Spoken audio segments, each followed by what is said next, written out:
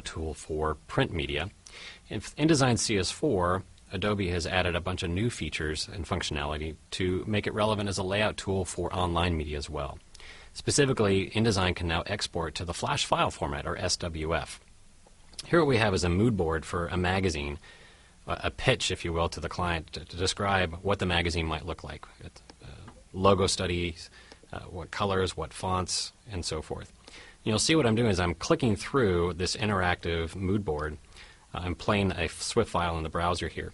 And this whole document was actually authored and created inside InDesign CS4. So let's jump back over to InDesign, and we'll actually see very quickly how you might author something like this. So here I've got my layout just like we'd normally have for a print document, but I've got some buttons that I've assigned some actions to go to the next page and the previous page. If you take a look over the buttons panel, I've already got a rollover assigned to it where it changes color. I've got a go to next page action on the right button and a go to the previous page on the left button.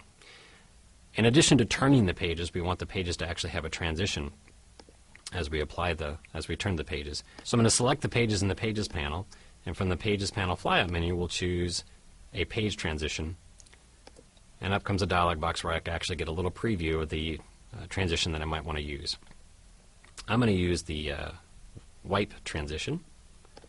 I'm going to click OK, and that'll apply the transition to all those pages in the spread. The Page Transitions panel comes up where I can edit the settings if I want. I'll skip that for now. I'm now ready to export this document to SWF. I'll go to File, Export, and from the options I'll choose SWF.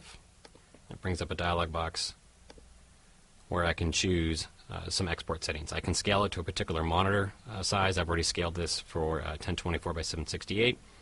I can choose to include the buttons and the interactivity that I authored, including the page transitions, and this neat thing called Include Interactive Page Curl. I'll go ahead and click OK. And the default is to view the exported file in the browser after exporting it.